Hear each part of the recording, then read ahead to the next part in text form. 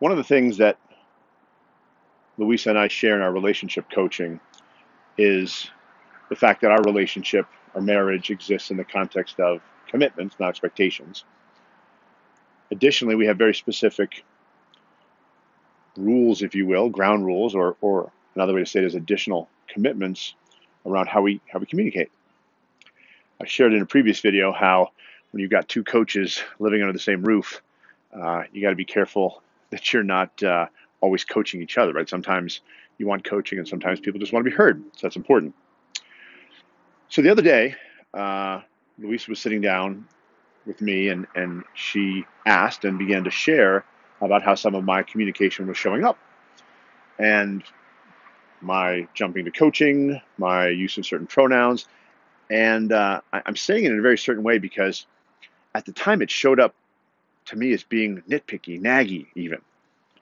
And all I kept thinking was, doesn't she know how busy I am? Doesn't she know how many clients I'm managing and how much is going on?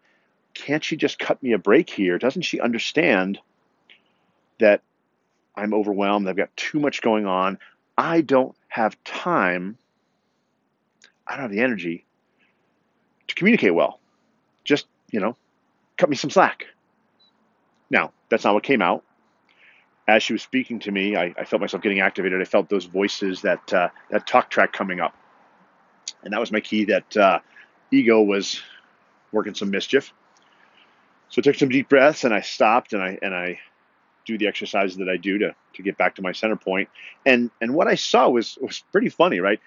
Halfway through the conversation, I actually said, "Hey, can you give me a minute or two?" And I sat a little bit of peace and quiet for a moment, and I started laughing. I started chuckling because to me it showed up as downright silly, funny, amusing that my ego was trying to sell me on the story that this stuff that I'm doing out here in my professional life is more important than my day-to-day living with the woman I've chosen to spend my life with. Think about that, right?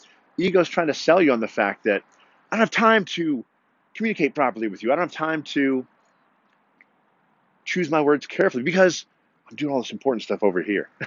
It's funny, right? Anyway, I thought I'd share that.